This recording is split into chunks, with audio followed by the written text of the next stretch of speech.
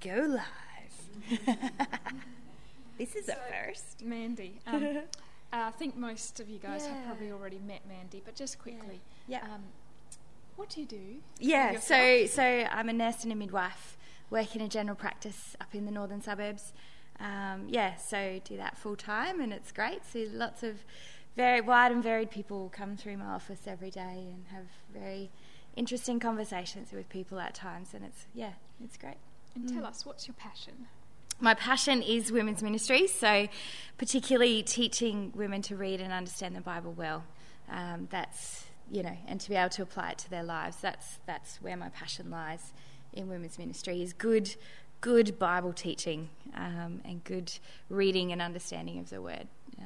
And I guess getting those principles out, and how can we practically be living out, these teachings.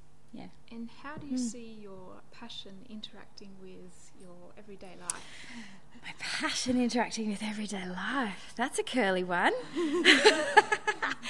I think it's just exampling Christ in my work, or even at church, just in conversations with other young women, being available, being willing to be used. And just, I guess, looking for those particular moments that God might be placing in front of you for a gospel-focused conversation or a God-ordained moment, I think. Yeah, that's probably one last where it question. Is. Yes? What do you like to do with your leisure time? With my leisure time? I enjoy a good pot of tea. I quite like Netflix. What else? My doona is also very comfy as well. I love to go on nice walks. I love being in nature. Nature kind of centres me. Either at the beach or bushwalks or stuff, catching up with friends, a good coffee, good conversation, meaningful conversation. So, that's probably me. Yeah, thank you. We'll look forward cool, to it. Thank you. Cool. Well, good morning. It's so nice to be welcomed back. I was very thrilled to be invited back in again to come and share with you. And good morning to all of you who are watching online, wherever you are. Thank you for joining in with us today. So we're looking at Acts chapter 10 to chapter 11, verse 18. That's our passage for today, on the theme of the breaking down of barriers. So that's kind of where we're going to be heading today. But just to start us, have you ever had your plans change? Maybe it's been for a gathering with the girls. Maybe it's been that quiet afternoon you were hoping to have after church. Maybe it's that one event you were looking forward to going to with just you and that friend. But something changes, and suddenly it's not just about you and that friend anymore. Suddenly someone else joins you in coming to the event, or that quiet afternoon you were wanting to have by yourself suddenly becomes the exact opposite. You find yourself unexpectedly spending it with people all afternoon. And for introverts, that can be really, really difficult at times. Or your gathering with the girls suddenly becomes a gathering with a girl and someone you don't know very well either. How do you react? Do you get frustrated? Do you get upset? Do you maybe pout a little bit? Or do you take it in your stride? Do you roll with the change and just see what happens? Do you see these changes as a good thing? Could they even possibly be a God thing? And we know in life that plans change all the time. And the early church was no different. And so far, in the preceding chapters to where we are today, the message had just been for the Jews, but the plans were changing. Now the church was being built up in Judea and Galilee and Samaria, and those who at one time would never have had the privilege of hearing the message of Jesus Christ were now receiving it. And then when we reach Acts chapter 10, where we are today, the plans really begin to change. So turn with me to Acts chapter 10. We're going to read the whole passage. So just roll with me right through until 11 verse 18. This is such a good narrative.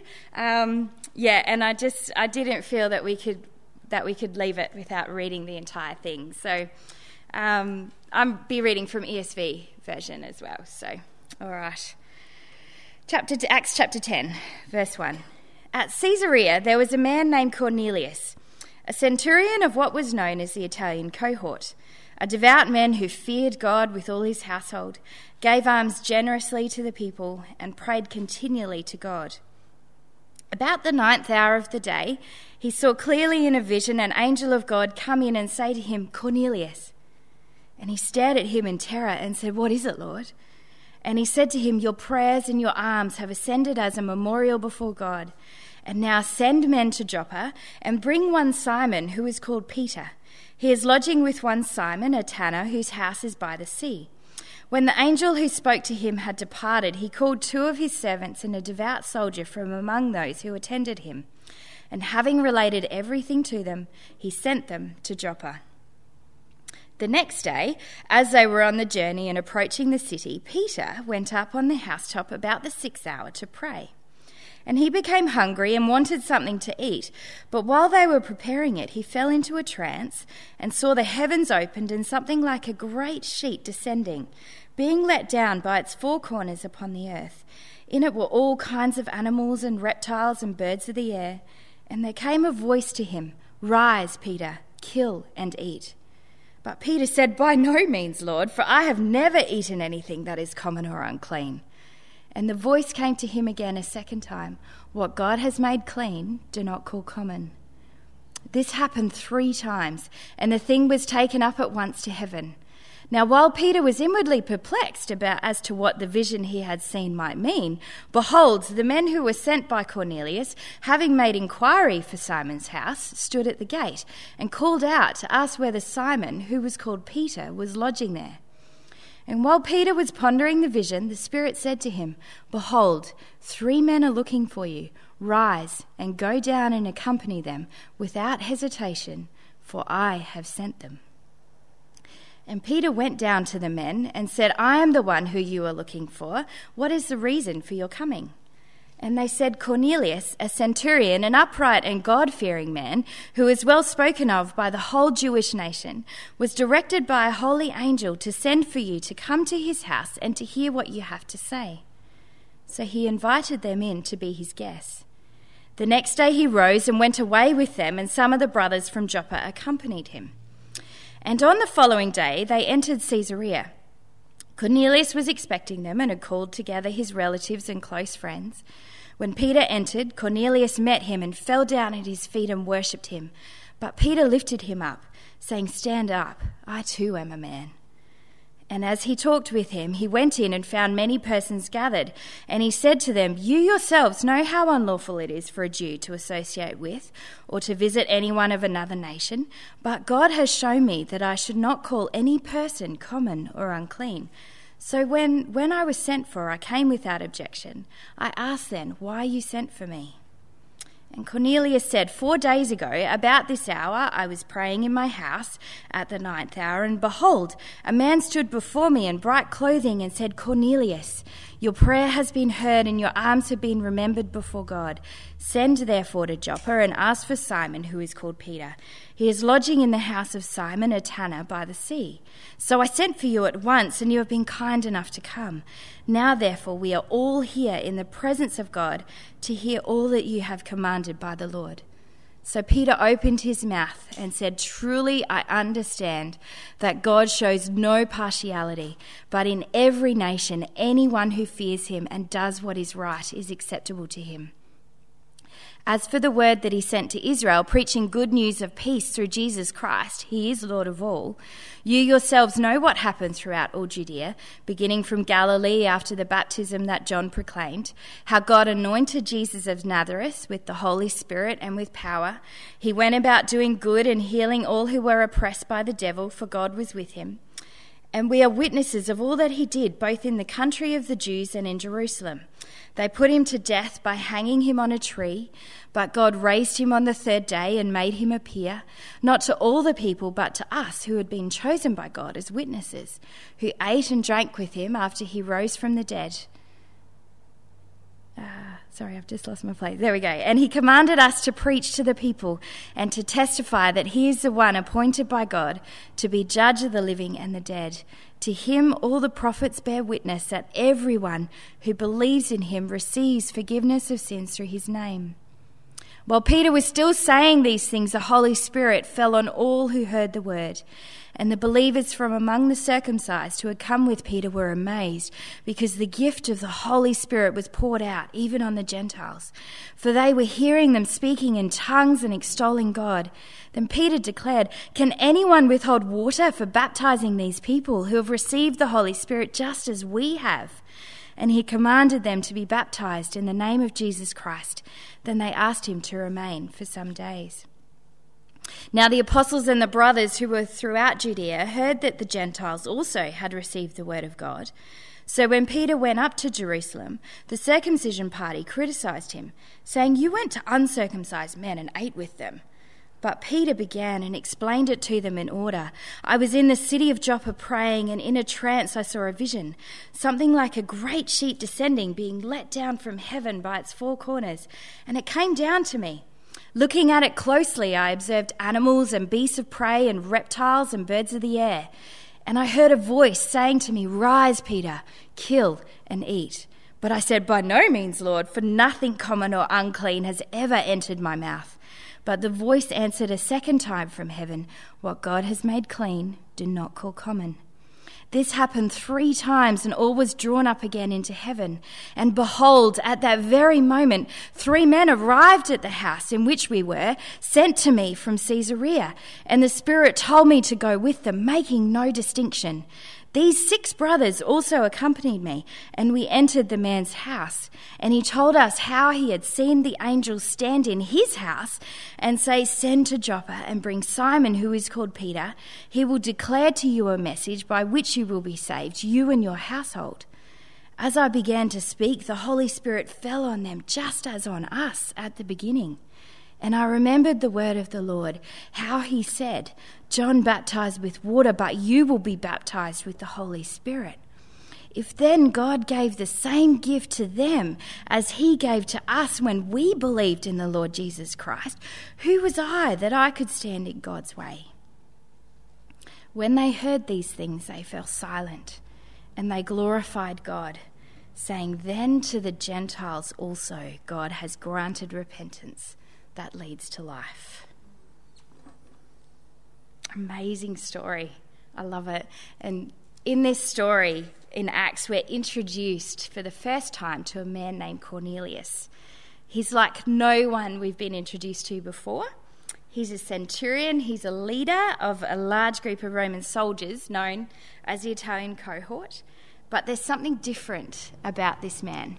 He's a devout man, one who fears God, gives alms generously to the people, and he prays continually to God. He's a God-fearer, participating in all the Jewish religious practices of the day. But then in verse 3, we see something very different happen. We see the plans change. Cornelius receives a vision or a visitation from God. And if we didn't know that this was Cornelius, if we took out verses 1 and 2 and just started at 3, we would think that this was a Jew that was being visited by God. But God comes down and meets with Cornelius, a Gentile. His faith, his sincere, devoted heart is recognised and acknowledged and acted on. The 9th hour of the day, which is 3 p.m. in the afternoon, it's the traditional Jewish afternoon of prayer and sacrifice. So even in that, you can see that Cornelius is really practicing these Jewish traditions, I suppose. God affirms that his prayers have been heard and outlines how they are to be answered.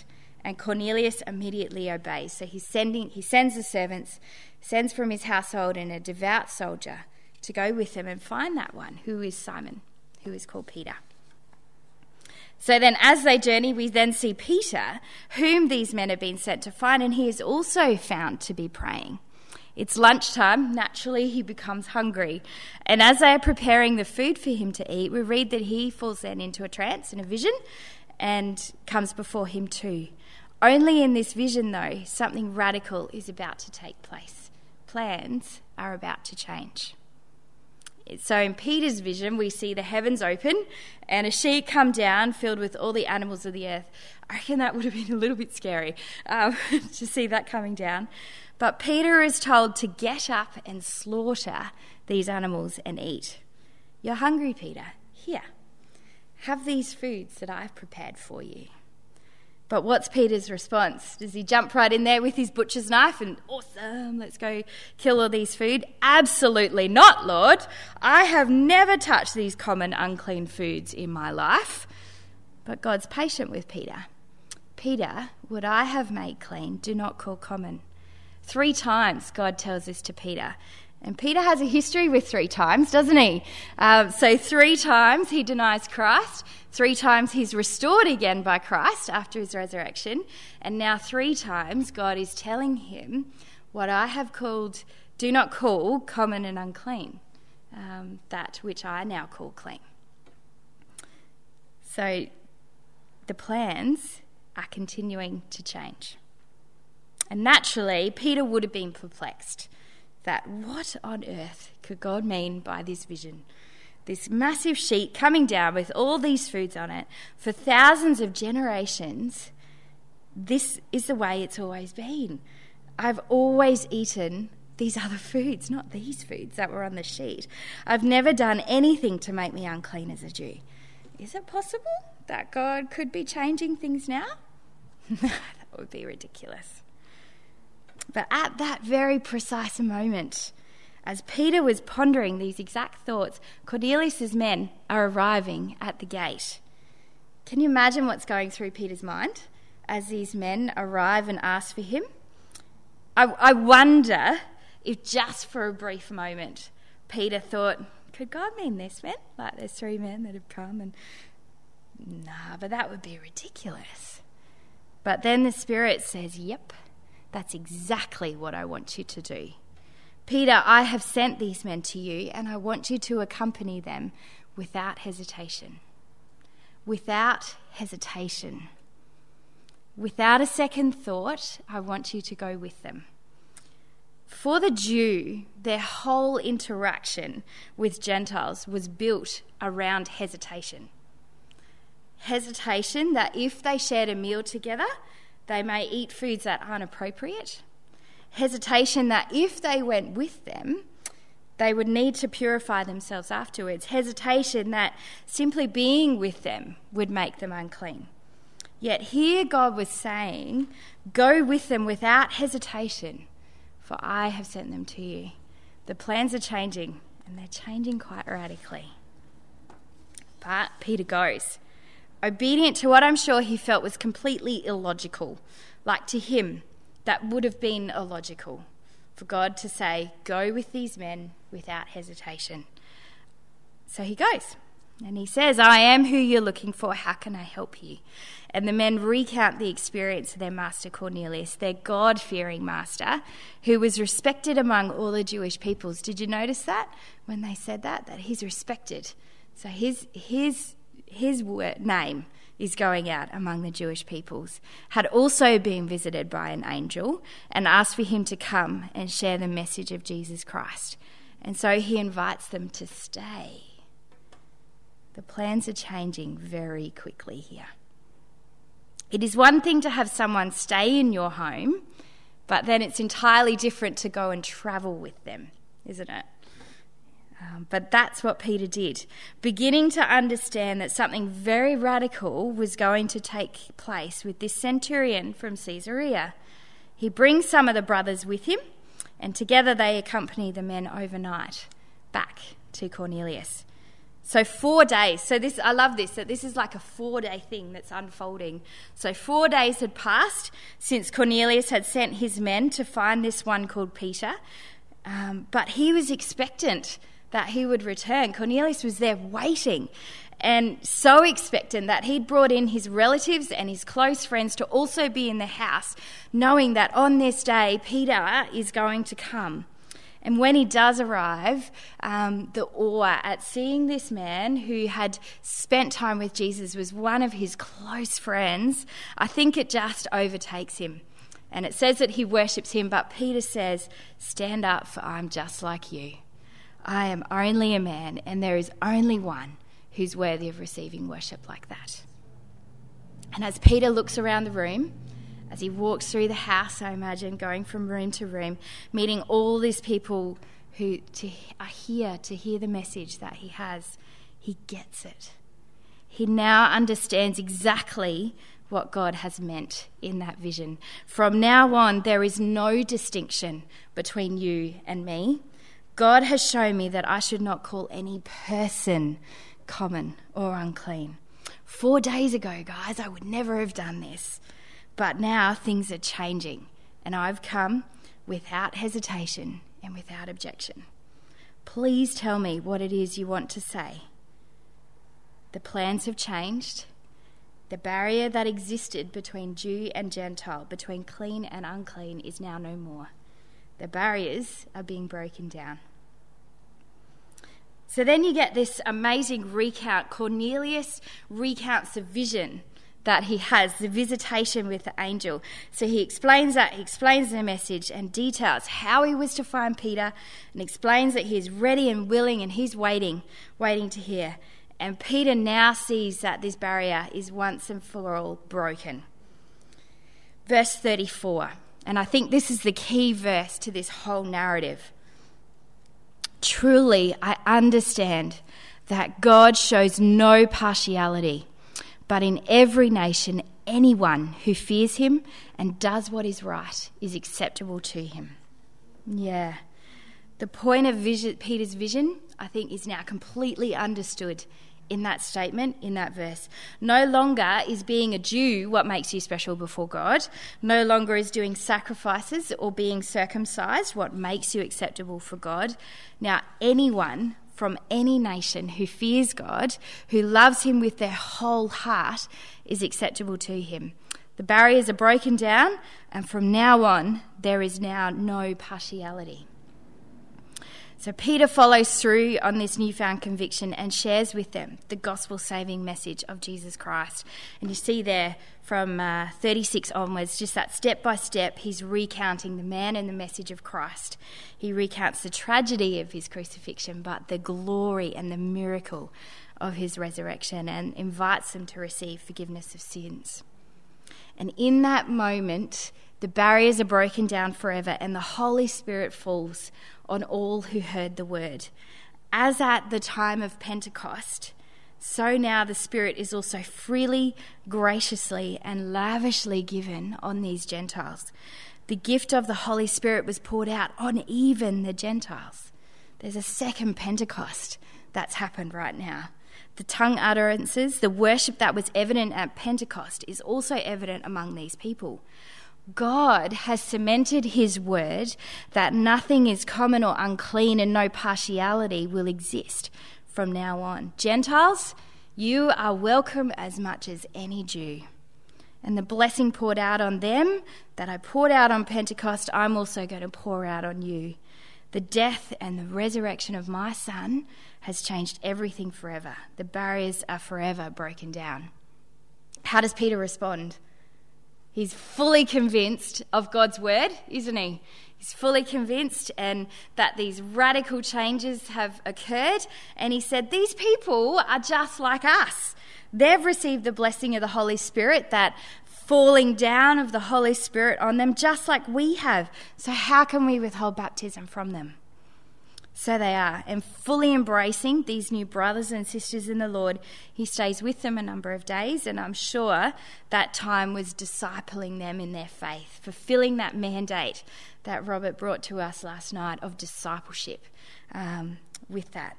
Peter's obedience at the face of everything that seemed illogical to him led to the first Gentile convert of Christianity. And we know the rest of the story because we're sitting here today as a result of this story. But it doesn't end there, does it? The story does go on into chapter 11.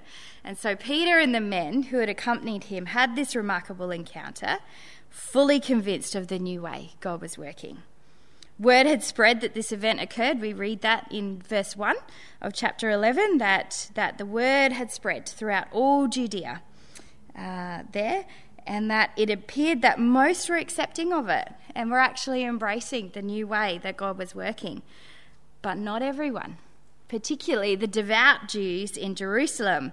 So the men of the circumcision party were there, and naturally they're criticising him for these interactions. So these are the devout of the devout amongst the Jews with that. But Peter, so I think Peter preempts that he's going to get some flack here, so I need to go up to Jerusalem and meet with these men and explain what's happened. And so he does. He recounts his vision in detail, the vision that he had, the arrival of Cornelius' men at the exact moment. I love how he crafts it in such a way that you cannot ignore that God is over this whole encounter, that this happened and then this happened and then this happened and this happened and this happened. If God then gave the same gift to them as he gave to us when we believed in the Lord, who was I that I could stand in God's way? That statement summarises this whole encounter as being completely led by God. And what's the Jews' response, the men of the circumcision party's response to this when they hear it? What did they do? They fall silent, don't they? Yeah. But yet they glorify God as well. I think they could see that God was amongst this, that this is of God. This has been completely ordained by him. And yes, the plans are changing. And this mandate that we have to go into the world and to all nations is actually true. And God really does want this to happen. And so they fall down and worship God as well, saying, and to the Gentiles also God has granted repentance that leads to life. I think there was a process. Yeah. I don't know that would have happened instantly, but yeah, they certainly do recognise that this is from God. Yeah, for sure. So they too now get it. They too now see that the barriers are broken down and the forgiveness of sins is open to all. Jesus' death and resurrection is for all mankind in every nation. The barriers are broken down. So God did something radical that day in Caesarea and in that household, that God demonstrates that no longer would there be distinction between his people, and that the breaking down of barriers is what enables the gospel to be shared. So breaking down the barrier of distinction that we see there, that there's now to be no distinction, enables the gospel to go out. And we see this example through three main characters. So you see that with Peter and with Cornelius and with these men in the circumcision party. For Peter, we see that he was no longer to regard himself above those that are common or unclean. Food laws were what it was that made the Jews distinct from the Gentiles and made their table fellowship awkward. Peter himself even declares how unlawful it is for him to be at their house. He recognises that. Like, I shouldn't be here, guys, but I am, because the Spirit has led me here to be here. But God was breaking down that barrier. For Cornelius, we see how this distinction was no longer going to be relevant. No longer was being circumcised the only way that you were made acceptable to be a part of God's family. One commentary that I read said that Cornelius was everything but a proselyte. So to go the next step would mean circumcision for him. So he was at that point to then be circumcised, and he wasn't with that. So no longer were sacrifices required for the forgiveness of sins. Prayers, acts of charity, and a heart that truly feared God were now the sacrifices that were deemed sufficient. The barrier that prevented people from truly entering into worship with God was broken. That it no longer mattered that you needed to be circumcised to be a part of God's family. About the circumcision? The sacrifices. Yep, so prayers, acts of charity, and a heart that truly feared God were now the sacrifices deemed sufficient for him. And even among the men of the circumcision party, we see that distinctions should not exist among them either. That these were men that fiercely protected the teachings and the acts with Judaism and the laws, such as circumcision. But God was even showing them as well, very gracefully, I think, that none of this was no longer necessary, that specific acts or works didn't make you righteous, but a heart that fully fears God. That was what made Cornelius stand out, was his heart fully feared God. The barrier of needing to fulfill certain requirements was being broken down. And what's the end result that we see? God's lavish outpouring of his grace, isn't it? He affirms time and again through the narrative that with him there's no partiality, that anyone who fears him and does what is right is acceptable to him. It's beautiful, beautiful. And he also shows no favoritism. The same experience that Peter had with his vision was the same one that Cornelius had with his. I loved that. That struck me so much as I read this, that two vastly different men have the very same experience by a very gracious God. I just think that's incredible.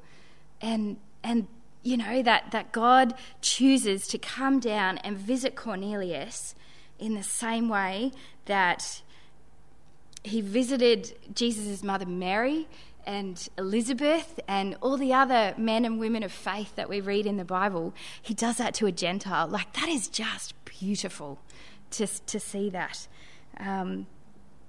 That this vast expression of grace is there. And I think the reading from Ephesians 2 that we had before we started is just to outline that we are brought in, that people who were separated from Christ, having no hope and without God in the world, but now in Christ Jesus, you who were once far off have been brought near by the blood of Christ.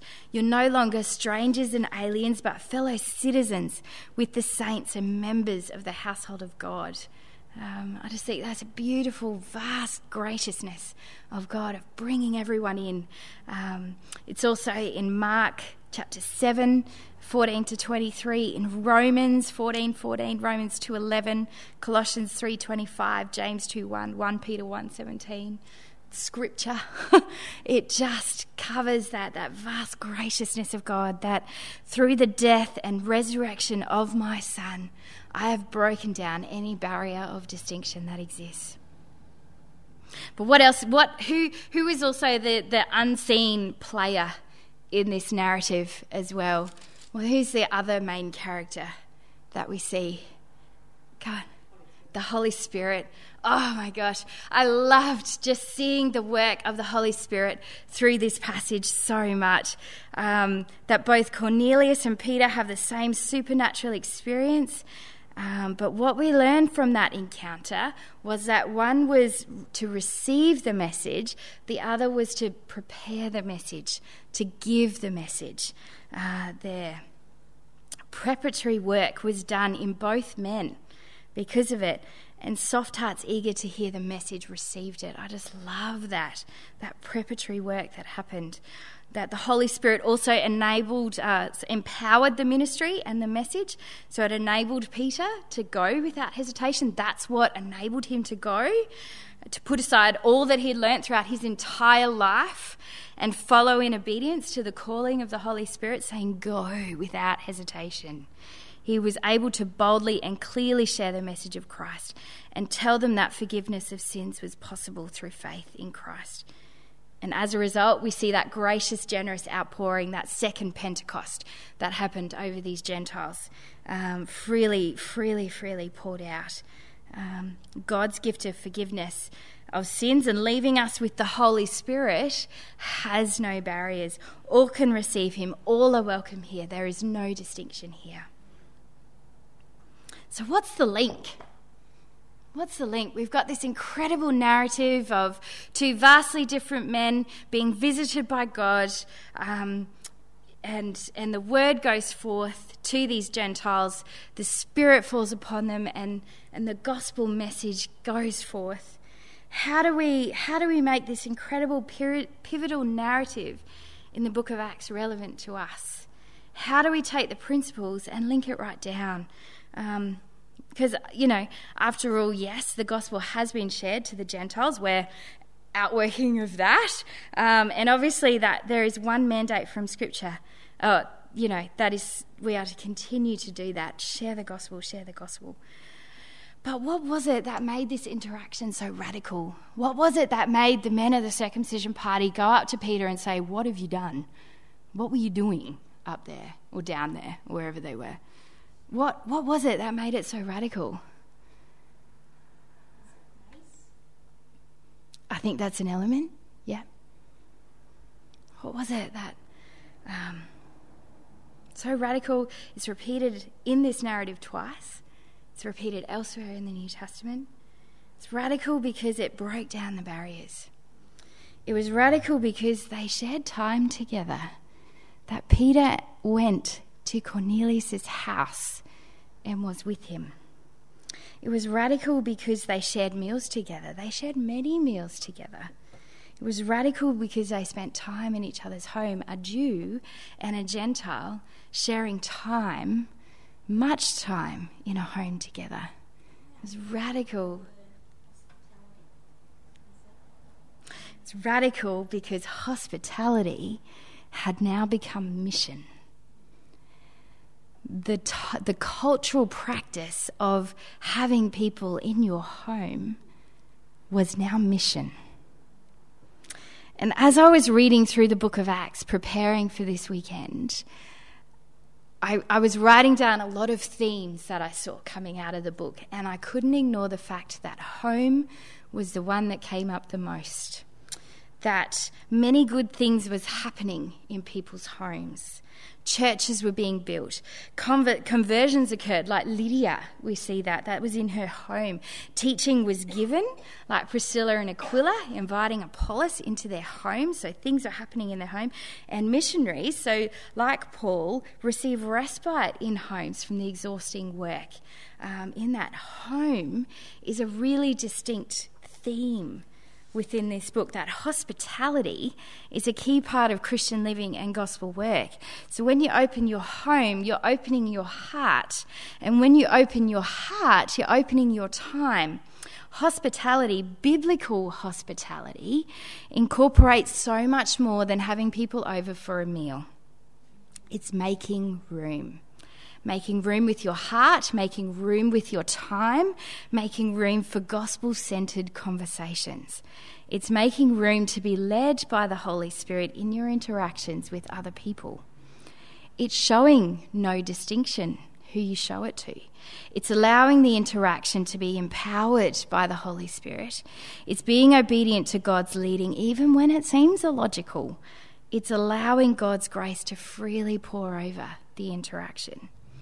When we show biblical hospitality, as exemplified through this narrative, we are showing the gospel. That's one way how we can go with this. So how can you show that? How can you show no distinction in who you show it to? Perhaps it's starting to think outside your normal circle of friends. Who is that new woman that's been coming to church that you're yet to get to know? Who is that person who's been coming for a little while, but you haven't really spoken to them much? Who's that person that you could be spending time talking to after the service rather than your normal circle of friends? Or getting to know better instead of your usual group of friends? Or perhaps it may even be an area in your life that you regard perhaps maybe as common or unclean. That might be a barrier for you showing that biblical hospitality to someone. Peter had never even entertained the thought to eat those foods considered common or unclean. Is there someone or something you regard as common or unclean that you need to break down a barrier with? Imagine where we would be if Peter had held on to his pride and he didn't break down that barrier. Imagine. But he didn't. And that's the whole point. Peter didn't hold on to his pride. Instead, he accompanied without hesitation. So the second point, that he was obedient to what God was asking him to do, even when this would have felt and seemed completely illogical. Never had he associated with Gentiles in this way before. Yet here he was, listening to the Holy Spirit, staying in their house and sharing many meals together. Likewise, how is God calling you to accompany without hesitation? Even when it feels illogical, but trusting in God's leading, you continue to move forward in that situation. Like, for example, inviting those you would not naturally invite to your next girls' night in or something like that. Perhaps it's someone that you might not automatically think of to include when you plan something like this. But following in that leading, trusting God in that prompting may bring more blessing than you know. You just don't know. And as I said before, the aspect I loved so much was just watching this unfolding of the Holy Spirit through this whole narrative there, that the Spirit was preparing Cornelius to have someone come tell him about Jesus, perhaps the answer to the prayers that he was praying for. We don't know what he was praying, but I wonder if that was his prayer. Lord, send me someone to tell me about Jesus. The Spirit was preparing Peter to be that one, to fulfill those prayers, the one who would come and share the gospel with him. If the Holy Spirit did that then, what's to stop him from doing that now? I think Robert brought that out beautifully yesterday. That how do you know that you're making room for someone is not the answer to their prayer? How do you know that your offer of just a simple cheese toastie for lunch might not be the friendship that young woman is praying for? I was that young woman praying for that friend when I first moved here, and I can honestly say that it was that cheese toastie lunch that kept me in Adelaide. For that cheese toastie opened up a whole new circle of women that I had not even met yet, who would form my new circle of friends. And that friend is one of my closest today. Hospitality as mission, empowered by the Holy Spirit, also creates a possibility for gospel-focused conversations. This narrative is the best gospel-focused conversation there is, I think, in Scripture. And I guarantee that if we went around the room, that all of you would have a story of where you just made room and that gospel-focused conversation was enabled and allowed to happen. The one moment where you followed the Holy Spirit into that interaction with that person and it led to that conversation. Don't underestimate that possibility now. The Spirit still works in this way. He still does. Make room in your heart to let him use you in this way. Peter's hospitality enabled grace to be extended to people of all nations. When you show hospitality in this way, you're also exempling God's grace to others. You're showing his grace. That when your heart is making room for those who might be just that little bit different from yourself, that you are showing God's grace to them, that God's grace is for you as well. And you may have no idea what impact this act of hospitality may have on that person as a result. So I opened our time together by posing that question: have your plans changed? And I'm sure every one of you would say, absolutely. And a few years back, my plans were changed. I had hoped for that quiet Sunday afternoon. On this Sunday afternoon, I had opted to go home after church instead of normally going out with my friends after this. And I arrived to my house to find one of my friends literally sitting on my doorstep. We'd only recently started to build a friendship. We'd shared some common friends and common interests, and she didn't have my number, but she'd been to my house for a Galentine's party that I'd had earlier in the year. But I just had no idea that she was there. And my first thought was, oh my goodness, how am I going to care for my friend this afternoon? I knew that my fridge was almost empty. All I had in it literally was butter, milk, cheese and bread. That's all I had in there. But soon, over a pot of tea and a cheese toastie, nothing mattered. All she needed was a friend that afternoon who would make room for her that day and listen to her and pray for her as she navigated an ocean of change that she was going through. That afternoon cemented our friendship in a deep way. And since then, we've had heaps more many meaningful, tearful and prayer-filled conversations, and I regard her now as one of my dearest friends. Peter had his plans changed. His lunch that afternoon radically changed the world for all time. That he listened to the Holy Spirit, who was obedient to his leading, and he made room for the centurion, and Christianity has never been the same since. Biblical hospitality is more than just giving people a meal. It is about making room. It is about making room for you, with your home for others, with your time for others, with your heart for others who might be just that little bit different from yourself. Being willing to be led by the Holy Spirit interactions that seem completely illogical, but trusting the Holy Spirit to have gone before this whole situation. Being willing to let God lead you and use you with his enormous, gracious plan that he has for mankind. There's no distinction or partiality with the gospel. Hospitality should also be the same. You're sharing the gospel when you show biblical hospitality. That's how you can go. Thank you. We might just close in prayer and get ready for morning tea. Father, we thank you for your gracious plan of mankind, that with you there is no distinction, that there is no partiality, that you have opened your arms wide and you have said all may come in. Anyone from any nation can come into my family. Father, I pray that we would be women who would embody that with our lives, that we would be women who would show no distinction in the relationships, the friendships that we have, that we would have hearts that make room for your Spirit to move, that make room to allow gospel conversations to happen. Thank you for your Holy Spirit. Thank you for leaving him with us. Thank you for the power that lies with your Holy Spirit. And I pray that as we leave here today, that we would be women who would be empowered and led by your Holy Spirit. We thank you for your Son. We thank you for the barriers that are broken down because of your Son. And we pray that as women, our life would just be one to glorify and worship you in that. In these things we pray, in your most worthy and precious name. Amen.